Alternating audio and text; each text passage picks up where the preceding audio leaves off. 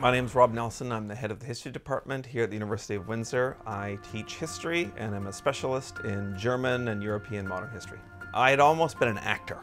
I'd wanted to pursue drama, and right around grade 10 I was getting pretty seriously into it and heard a story by Michael J. Fox, of all people, who talked about how hard it was to become an actor, how he'd sold off every piece of furniture at his little apartment in Hollywood and only just made it. I heard that story and thought, this seems way too hard, so I'm going to go more down the academic route. I didn't know the job existed when I started university. I just went to university because I loved history. Didn't even declare my major till about third year, and slowly but surely learned that this was something you could do, but it would take a long time to do. The first year of teaching was nerve-wracking, that's for sure. You're always thinking the students know that you don't know as much as you're pretending to know, that you're going to be an imposter.